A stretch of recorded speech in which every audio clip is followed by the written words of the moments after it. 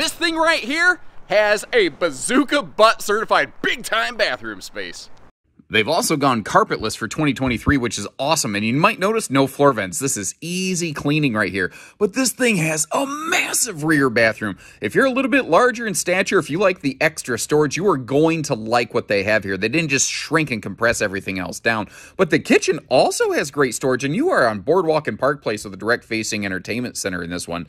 Now, that sofa can open into a sleeper if need be. There's a little storage under it. There's a table that's included with this. And this is under 30 feet with a private bedroom, which is cool. And I love me these headboard power pocket things right here. These now standard have a larger air conditioner than they did before. And again, I think very half-ton towable, under 30 feet, good weight, wide stance stability axles. It also has an enclosed heated belly, new Goodyear tires, and then tank heaters on all the holding tanks. So if you're looking for something half-ton towable and with a private bedroom, I think you're going to like this RV.